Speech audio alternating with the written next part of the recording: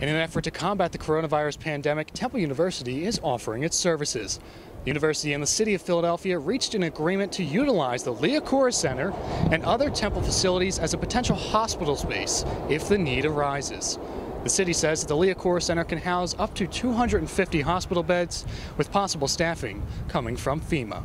The city is not paying for the usage of the Liacouras Center.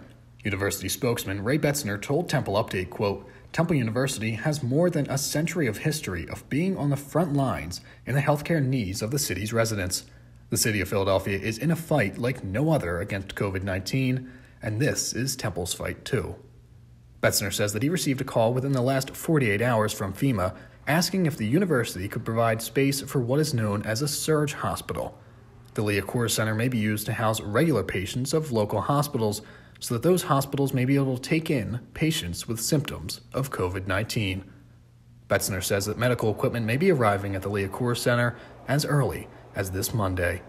For now, Connell Smith, Temple Update.